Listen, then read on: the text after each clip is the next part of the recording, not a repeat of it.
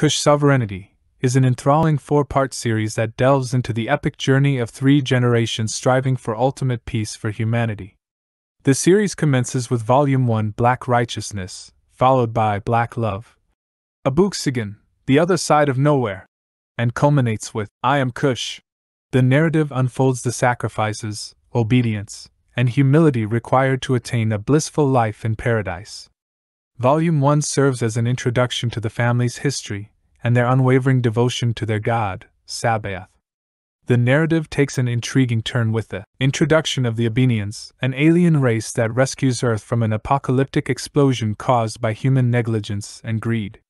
The Abenians, characterized by their eternal youth and beauty, impose their laws and customs on humanity, categorizing them into Kompyutans, Wakatilians, and Anakataas based on DNA, not intelligence or race.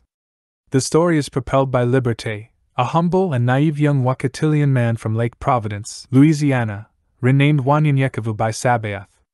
A man of few spoken words but a prolific writer, Wanyanyekevu embarks on a journey across the United States, driven by his divine mission. He is trained by an entity sent by Sabaoth and gathers a group of followers who accompany him to his destination, Arizona.